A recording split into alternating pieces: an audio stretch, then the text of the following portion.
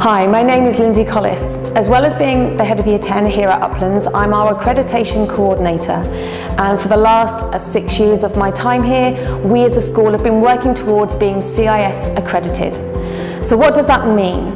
We are accredited by the Council of International Schools, who work with many top-tier international schools around the world to build up our standards in all areas of the school, from governance to teaching and learning to facilities. What do we do to achieve this? We work through an 18-month self-study period where every member of our school community, from parents to students to admin to teachers, we all sat down and rated ourselves against a set of international educational and operational standards. This is a chance for us to review our strengths and our weaknesses, and then CIS come in 18 months later and they look through what we've said about ourselves and they validate and support that and give us guidance on our next steps to being an even better school.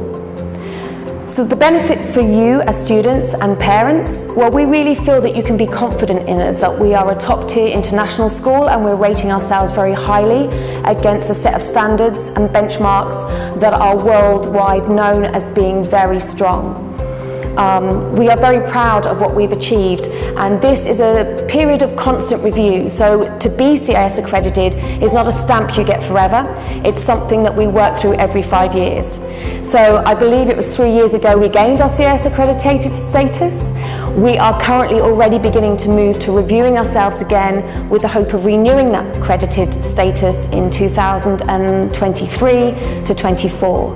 So this is a constant review process for us and really make sure we feel we are strongly where we need to be one of the best international schools in Malaysia and hopefully the world.